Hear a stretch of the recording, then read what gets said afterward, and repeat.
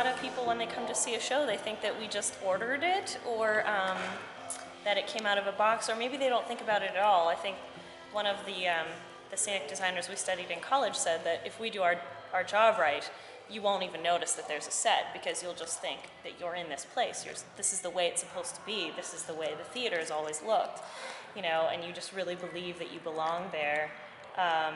So it's kind of nice to be forgotten. It means that we've done our job really well, but there is a lot of work that goes into even the smallest, you know, I mean, we have to pick off every single shape with, you know, our fingers. I mean, every piece of it. So that's kind of cool. And it's, you know, really a team-oriented sport.